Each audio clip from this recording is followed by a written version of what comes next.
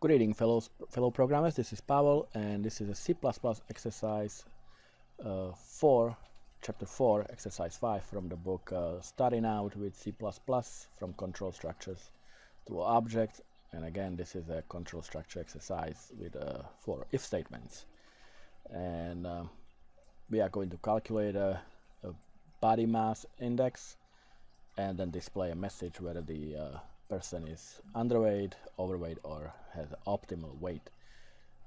The exercise simply states that the formula for BMI, or the body mass index, is weight times 703, that's like a constant, divided by height multiplied by height. So in other words, height to the power of 2, which makes height times height. That's what gives you height to the power of 2. And the weight is going to be in pounds and height in inches. This is the formula for pounds and inches. And we will then, like I said, display the message for optimal, underweight, or overweight. So let's get started. We're gonna be asking user for some input, so we will include IO stream, and we'll see what else we'll include later if we need to. We using namespace std, of course. So let's create a double BMI. I'll initialize it to 0. That's gonna be the result of the calculation. I will do integer weight. I just do integer. I don't need to get, like, 130 pounds, 130.5 pounds or something like that. So just integer and the same height, because height again is in inches, so we will do like 70 inches or something. Alright, so that's that. And you know what, I actually will import also include string, because I will have a message that will hold the appropriate answer, the appropriate classification of the person's BMI. So I will do a string, I'll call it message,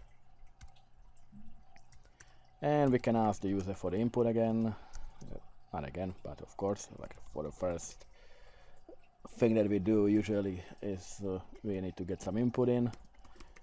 Please enter your weight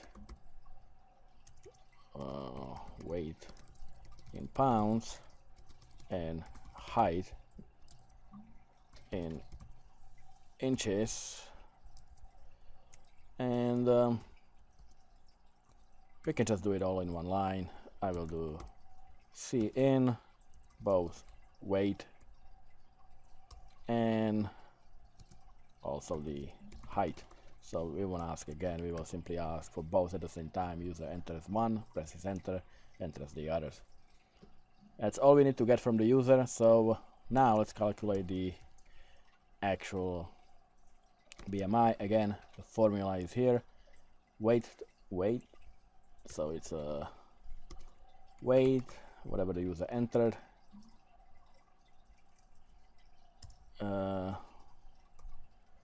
multiplied by 703, that's the constant, which is divided by height times height. Or you know what, that's correct, that's height to the power of 2, but let's just do it the more sciencey way. Let's just include another library called cmath, and we can actually do the power of 2. It has a function POW, which is power of, and it doesn't have to be power of 2, it could be any power of, but in our case you pass the height and the power of 2, you simply pass 2. If you want power of 3, you would pass 3, but we want power of 2, of course. And this is the formula.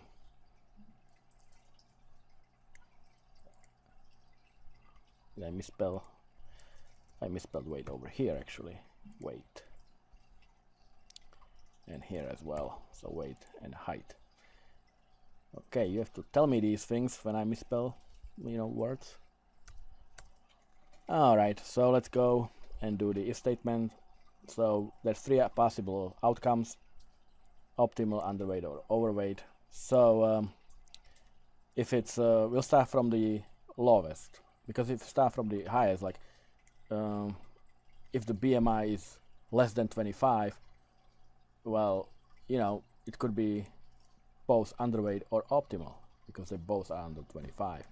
So in this case, we will simply do one if statement, then else if statement, and then else statement, and cover all three options that way. So we will do if the BMI is less than 18.5, then we know that it's the underweight. So we will simply message will now equal to you are underweight. Okay, and actually there's no end of line, because this is just a string that I'm constructing and I'm not outputting it yet. So else if the BMI is less or equal to 25, then we have the optimal way. Again, if BMI is between 18.5, which is included, and 25, which is included, because we know that overweight is greater than 25, so it's 25.1.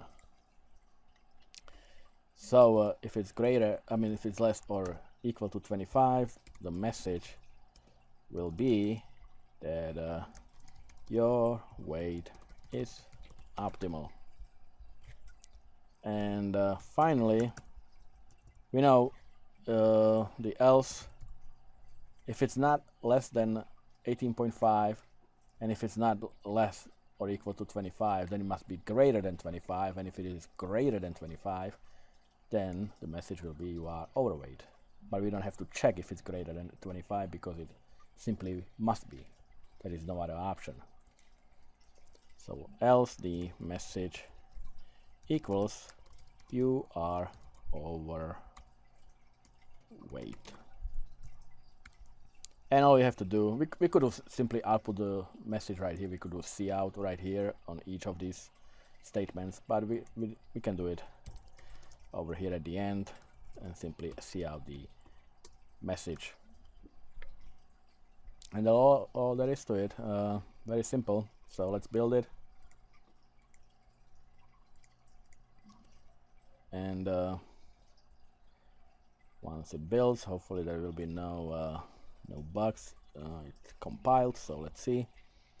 Please enter your weight in pounds and height in inches. So weight in pounds. First, let's make it underweight, so I'll just enter something like 100. And the height, I don't know, 70 inches. And it says you are underweight. But you know what? Over here, when we cout the message, let me just do end of line so it doesn't get into the press any key statement, so it kind of is more readable. So we build it again, no problems.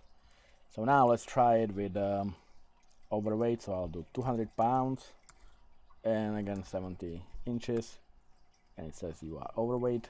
And now let's try to fit into optimal weight. So I will do, I don't know, 140 pounds and 70 inches, and it says your weight is optimal. So again, we ask for the input for weight and height. We will calculate the BMI using the math function to the power of 2, or you could just do height multiplied by height. And then the simple if statement, we start from the lowest. Is it less than 18.5? No. Then try the next one. Is it less or equal to 25? Yes or no. If no, then just output the overweight. If it is, then the message will be your weight is optimal, and this is skipped. And of course, if it is less than 18.5, then both else if and else statements are skipped, and the message simply says you are underweight. So this is the exercise 4, chapter 4, exercise 5. I hope it helped you.